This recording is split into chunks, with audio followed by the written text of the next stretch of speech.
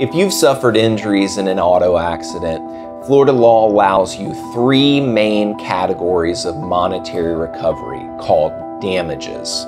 The first category is medical bills.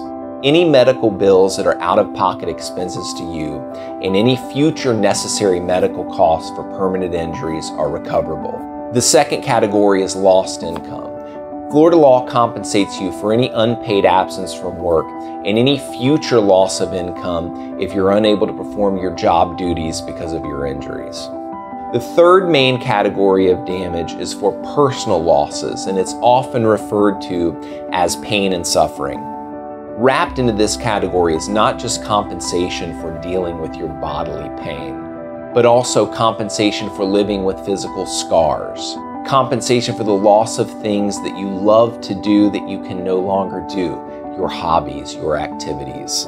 Compensation for mental trauma. Chronic injuries can create a whole host of mental health issues. Compensation for the great inconvenience of living with an injury. And compensation for any resulting disability, such as a limp. This third category of damages aren't easily calculated on paper, but they are extremely personal and they are extremely significant. It would be Baggett Law's privilege to discuss these and other categories of loss available under Florida law on a free and confidential basis.